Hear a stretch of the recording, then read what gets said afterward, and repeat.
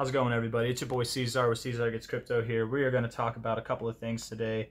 I'm going to show, let's see, we're going to take this off. We're going to squeeze it. I want to talk about the RSI today. I have a couple things brought up, and I feel like I went into too much detail in my last video, so I'm going to try to keep this one short and concise, okay? The last video I had, I was talking about the 10 RSI. This one, however, is the 123. It's not my last video, my second to last video, actually. But let's say you're new to TradingView, you've never done this before, you don't have any indicators brought up. I do have indicators brought up, I have the volume and the MA here, but let's say you want to bring up the RSI. You go to indicators, you click on not favorites, not my scripts, you click on technicals, scroll all the way down to R, relative strength index, here we are. It brings this default RSI out to you. This default comes with an RSI MA. I don't like it personally, so the way to change it is you can click on this, go to settings, it'll bring up this little taskbar or format sheet, I don't know what to call that, or you can just double click the RSI itself. I am going to take off the MA, you can see the yellow line goes away whenever I click it on, click it off. I'm going to change the color here to orange because I feel like that stands out more against the purple backdrop. Why would you have purple on purple? I don't get it, but that's the format they like to have. You could choose white, you could choose gray, whatever. You know what, let's do white, it looks fun, let's do it. Let's do white today. Inputs, I'm going to make it a long-term RSI. Most people, and I'm not saying that people don't use long-term RSIs. I've just never seen it happen before, but I'm not saying that it's not something that people do, but personally, to my knowledge, I've never actually seen anybody use it. Most people use short-term RSIs. The default is 14. I've seen professionals, experts have their own, or at least they suggest that they have their own metrics for the RSI. They won't tell you what those are unless you pay for their classes. I'm just telling you right now, I use the 123 and the 10, okay? I don't know which ones they use, but the 14 is the default. If you look up relative strength index, you can go to the calculation on how to calculate the RSI. It talks about the 14 periods. You know, that's just a default setting. You don't have to use that. You don't have to use that. You can, you know, mess around with it. See if your chart, if your whatever you're looking at can better fit different parameters. To be fair, I do like to use two RSIs. I do like to use two of them. I like to have a short-term RSI and a long-term RSI on.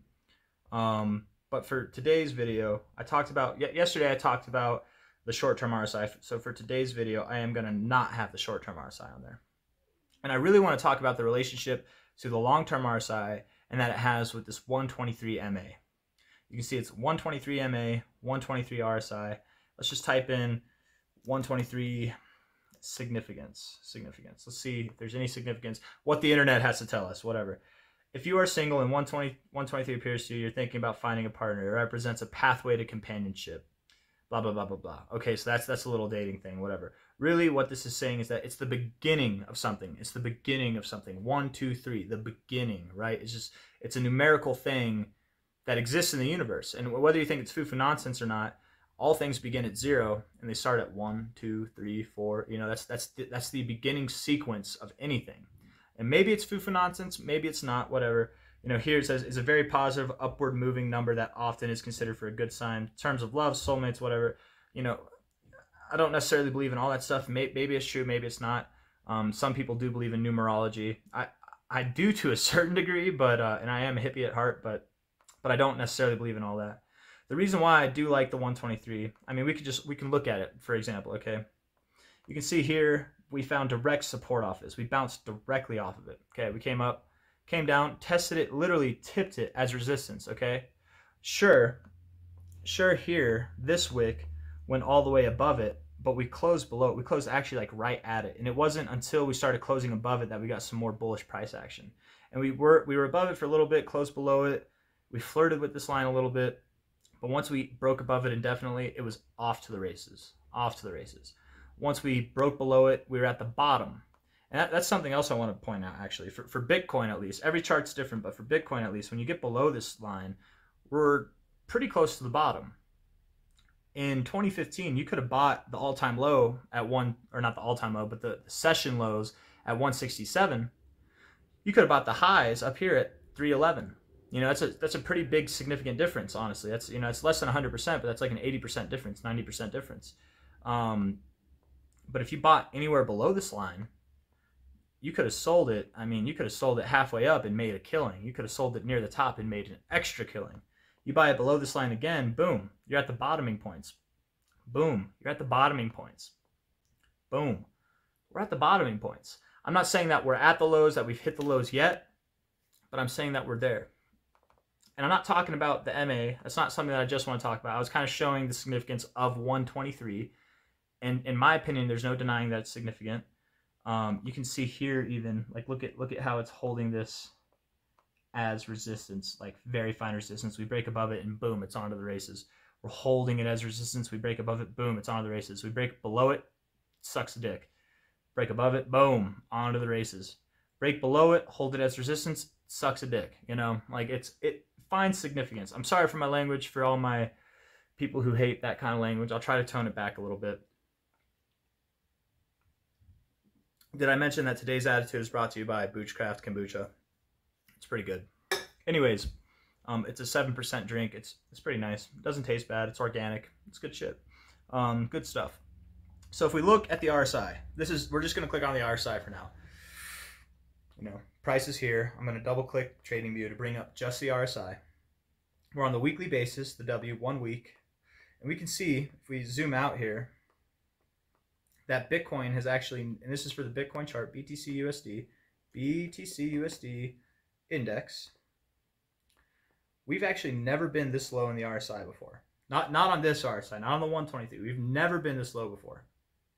We've never been oversold before. I don't think we're going into oversold territories now. We could. That would suck. Just so you know, like a long-term RSI like this, if we were to go to the oversold territories, Bitcoin would be well below probably $7,000. It would suck. It would suck a big one. It can happen. But I don't think that's going to happen. Some people might think, oh, we're at the lowest point in the RSI that Bitcoin's ever been. Must be time to buy, right? No. I mean, that's the right thinking to a certain degree. But remember what this is. It's the relative strength index. Right now, we are showing the lowest reads, aka the weakest price action, right? Relative strength index. If this is measuring the strength relative to the price, we are experiencing right now the weakest price action that Bitcoin has ever seen. And generally, when you're up here, when you're showing the strongest readings, you're getting the strongest moves, right? You're getting the strongest moves when you're the strongest stuff. Strong moves when you're in the upper echelons. Now that we're below the 50 on the RSI, we're below the 50. We've confirmed it as resistance for the first time ever in its history. We are arguably going to see some of the weakest moves that we've ever seen in Bitcoin's history. And I think it's evident. I think it's actually very evident. You can see here on these bounces, we got from, I mean, we dropped all the way down from 20,000 all the way down to 6,000. That's a huge drop. That's a very weak move. But we bounced up still. We bounced up. You know, we showed strength from 6,000 almost to $12,000. That was a 100% bounce. That's a strong bounce. Came back down to about 6,000, bounced back up to 10,000. Those are strong moves happening, you know? And we're in the strong territory. We're still above the 50. We got some weaker moves, sure, as we got closer to the 50. We definitely did. We actually even found the bottom right around there. And you can see anytime we're below, I think I already said this, anytime we're below this MA, we find the bottoms. What's really nice about this is when we're below the MA, if the RSI holds this 50 level, this is where the relation comes in handy with both of these, the 123 MA and the 123 RSI. I'm going to take that away. The relationship is, if we're below this MA but above the 50 on the RSI, it's go time, baby. It's not going to be forever that we're down here. Below the MA, above the 50 on the RSI, it's go time, baby. Below the MA, bouncing off the 50 on the RSI, it's fucking go time. You know what I mean? But for once in its history, we're below the MA. We've bounced off the 50 on the RSI. This does not look like go time. This does not look good. And we're showing weakness. We are showing weakness, without a doubt. Being the lowest that we've ever been is not necessarily a good thing. We're at the weakest points in the relative strength that Bitcoin's ever had. And in my opinion, all we've done is move sideways. We have not seen weak moves yet. This doesn't line up with what we're seeing. I do expect we're going to get weak moves to the downside. Weak moves is just a strong move to the downside. That's all it is. We haven't seen it yet. I think we're going to get there. This RSI, just like the other RSI I was explaining earlier, if you get to this lower band here at the 30 level, if you get below it, that's the oversold territory. If you get above it, that's the overbought territory. And I'll just say this again. I'm going to do it really briefly because I mentioned it before. But just because you get into the overbought, look at this, right? We get into the overbought territory here on Monday the 25th that week of February in 2013. We don't actually get back out of this territory until April. So February, March, April. You would have missed, if you sold at your first chance of getting into this, you would have missed about a month and a half of strong price actions. You see the strongest moves when we're in these strongest readings, right? Like if you sold it back here, you would have sold at the highest at like 33. You would have missed out this whole opportunity to go all the way up to nearly $260. You would have missed that, you know? So just because we get into it immediately doesn't mean it's time to sell yet. Just because it's the first time we get into it here, sure, maybe we dilly-dally a little bit, you know? It's not the best idea to buy in this time, but it's definitely, in my opinion, not the best time to sell either. It is the best time to sell in these overbought conditions, but not immediately. Generally, and in fact, almost every time, it tends to hang out in these regions for a little bit. If you sell at the first sign of getting into these overbought conditions, you're probably not selling at a prime time, okay? Just like if it was oversold, you're not buying at a prime time either. You know, if you sold right here at this, or if you bought right here at this 50 level whenever it rejected, you're not buying necessarily at a prime time. Although, to be completely fair, buying below last cycle's all-time highs is not a bad idea. I've said this, I think I say this in all my videos.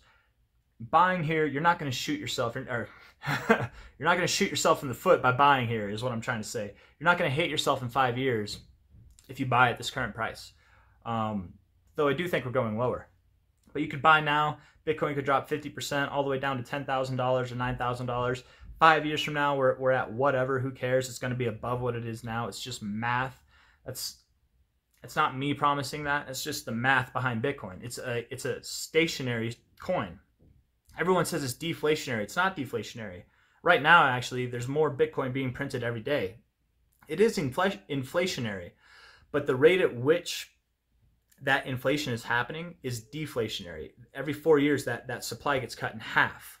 Okay, which and then for the dollar, the inflation rating, even if they keep it at 2%, 3%, right now it's at 8%. But even if they kept it at 2 or 3%, 2% of 100 is 2. 2% of 1,000 is 20. 2% of a million, right? You know, like the list goes on. The list goes on. It'd be 20,000. They're never going to stop printing dollars. They will stop printing Bitcoins. It's inevitable. So inevitably, Bitcoin will become stationary. Not deflationary, not inflationary, but stationary. The world's first stationary currency. That's the value behind Bitcoin. So I'm not saying that it's me promising that the price is going to go up over time. I'm saying that it's promised in the code. It's promised in the protocol that it's math, man. It's fucking math. Bitcoin will go up over time. And why? Because they're printing more dollars every day. They're printing. They can't stop printing dollars. That's the whole debt-based system we lived in. It calls for that. They just can't do it. They're going to print more dollars. They're going to keep printing dollars till we die. I don't think the dollar's going away in our lifetime. I'm not one of those guys. I do think Bitcoin's the future. And maybe the dollar will go away eventually, but not in my lifetime. I'm 27. I could die at 107. The dollar will still be here. Okay. I'm not going to promise that, but I'd bet a lot on that. Okay. Anyways, a little tangent there. Let's jump back into the RSI. So for the first time, we're rejecting this level. If the last time we saw this, whenever we found support on this level, we were at the very beginnings of this bull run.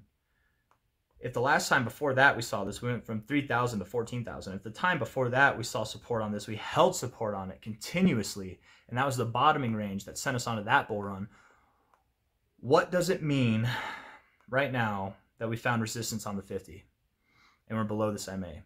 I don't think it means good things, guys.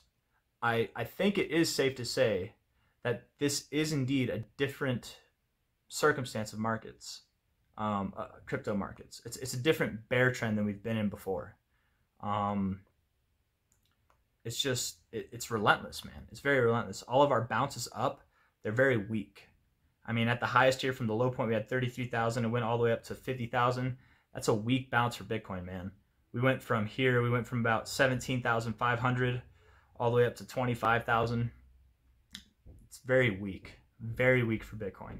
It's a bounce nonetheless, but a lot of people are talking about this zone and talking about how you know, we're respecting this line, Well, not really, man. We're not. I mean, like, look at the 1 2 3 4 5 6 7 times that we've dipped below it.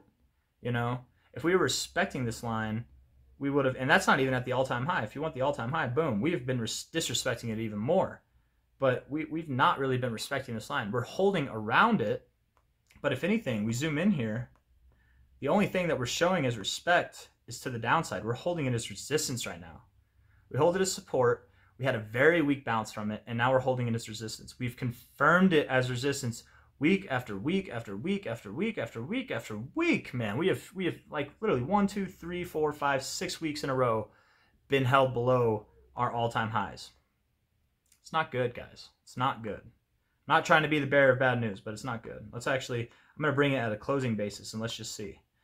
We're above it right now. That's not bad. That's actually not a bad thing. We have been, if it's not noticeable, I mean, it's noticeable to me, we've been disrespecting this area for sure. So it's like being above it to me doesn't mean that much, especially since we've been disrespecting it. We've closed below it. We've opened and closed below it. You know, we've wicked below it several times. There's not a lot of volume. I'm getting sidetracked. I'm not trying to talk about that right now. I'm going to make a video later about this, but I'm trying to talk about the RSI. The main thing with this long-term RSI is that it's more significant than your short-term RSIs. It takes longer to form, so it's going to be more significant. We can see, you know, we're on the weekly here, but we can see if we go to like the daily, on the daily time frame here, anytime that we're below the 50 on the daily, it's not really a good thing. We broke above it a little bit, but really we started going below it, I'd say like right around here, Friday, December 31st, 2021. Let's just see what the price was doing. I know what it was doing. It was already kind of low, but here, yeah, we were in the beginnings of our bear market trend. We held it as support kind of right here. We found a little lackluster bounce, and we kind of found resistance on the 123 MA. That's why I really like this stuff, man. That's why I like to use the MA with the RSI.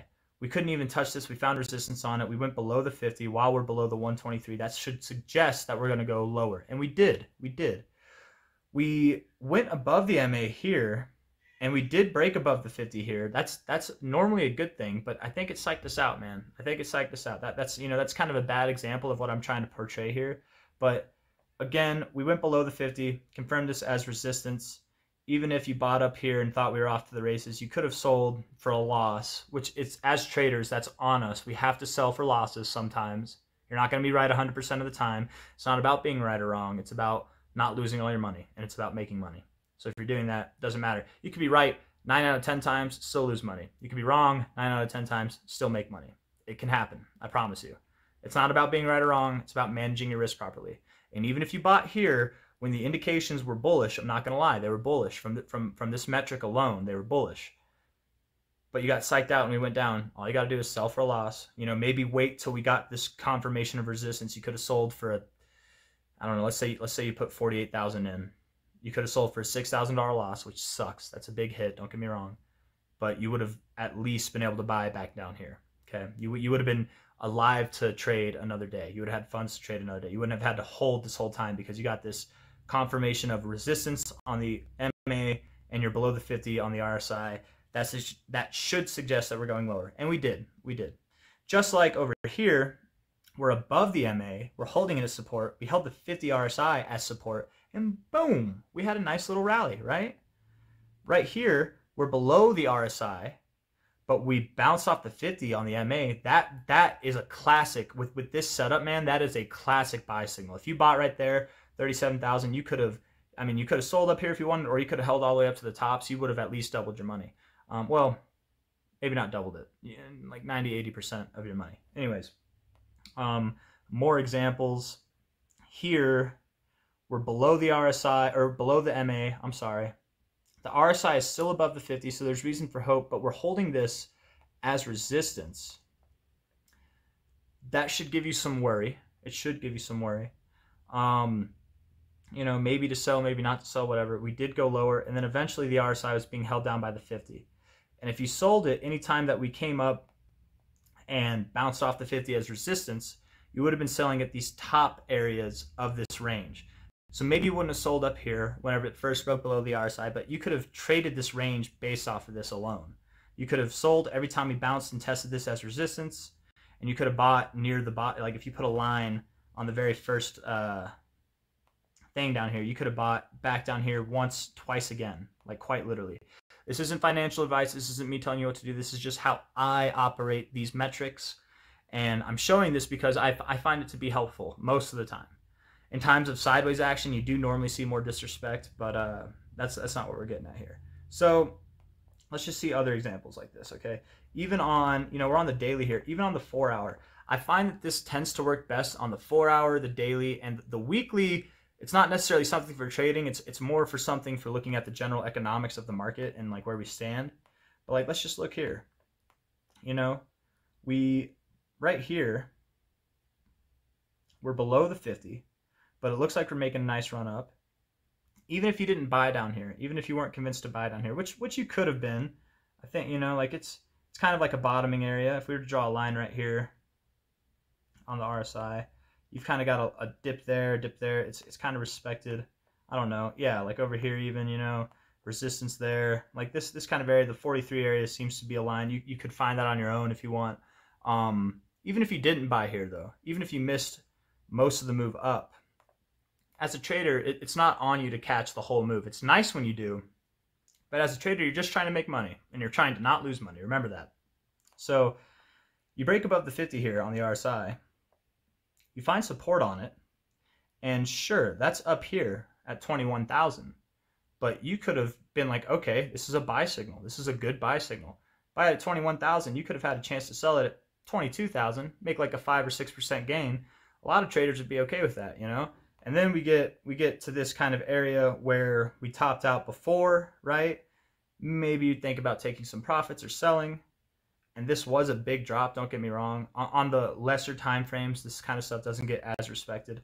But what you can see is the RSI here, we're below the RSI, and we are well below the 50 on, or sorry, we're getting held by the MA, and then we're below the 50 on the RSI here. That should tell you that lower price action is coming. Even if you got fucked on this, you could at least sell halfway through the move to the downside and know that lower prices are coming because you have resistance on the MA, and you're below the 50 on the RSI. That should tell you lower price action is coming. And it did come. We got above the MA here. We had a nice pump, but it was just a sucker's rally, right? We came back down just as quick as we went up. And you could identify that because we didn't break the 50 on the RSI. We were up above it, sure, but we didn't break the 50. Boom, came back down. Easy peasy, right? And hindsight's 20/20, don't get me wrong, but it's not always as simple. But this is generally how I use it.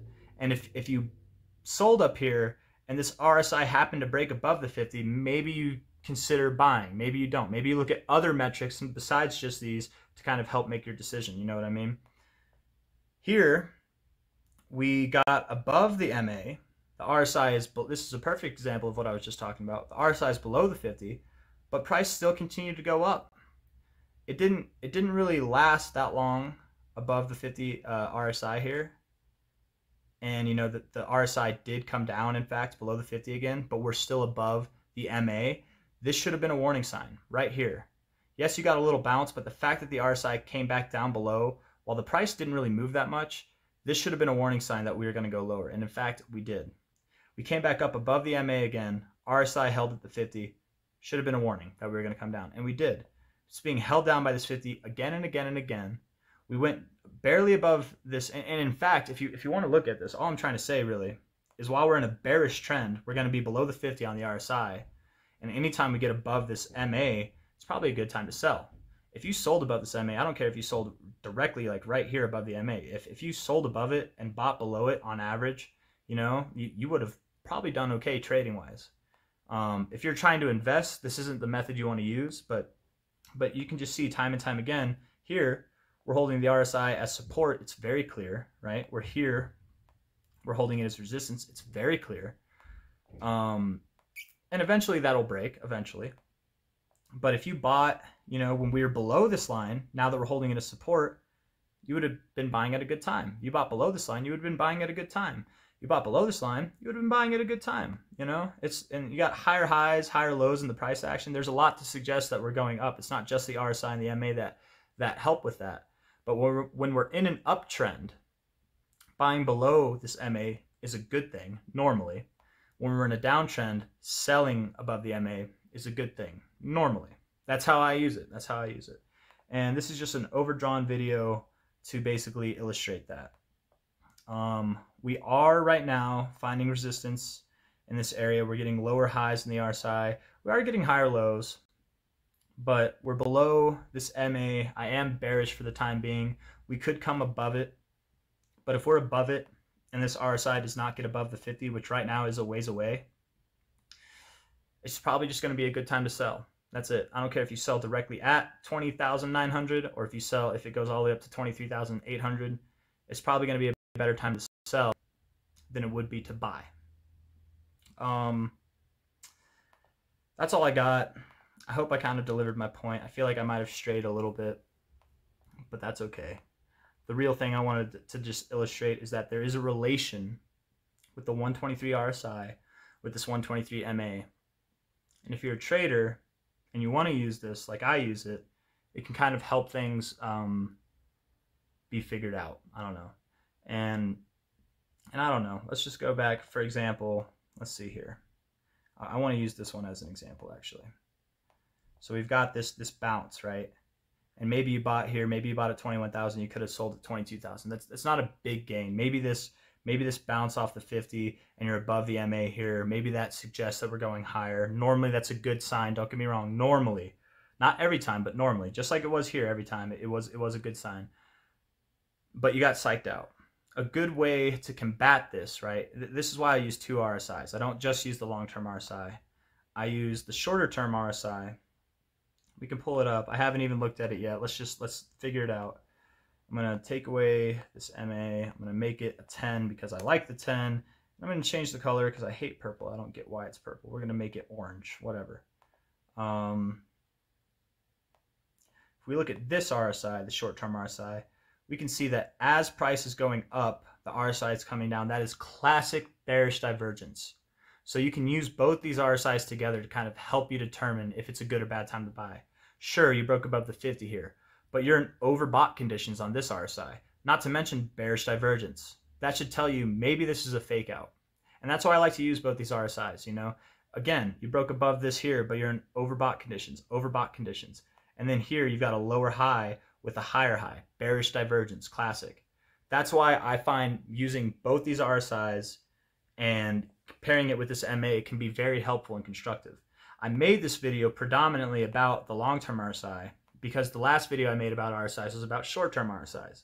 I think, and the reason I did that was because I wanted to kind of illustrate them separately. I wanted to explain the dynamics separately so that when you do decide to use them together, you're not confused. You're not thinking, and maybe I'm bad at confusing people, man. I'm not good at talking sometimes, but it should not confuse you as much. It should provide more clarity because you have the know-how on how to use the short-term RSI, what it means, what it's identified with, pairing that with the identifications that you can recognize in the longer-term RSI.